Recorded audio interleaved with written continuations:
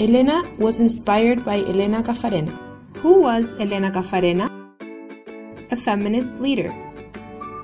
She was born in Iquique, Chile, on May 28, 1903.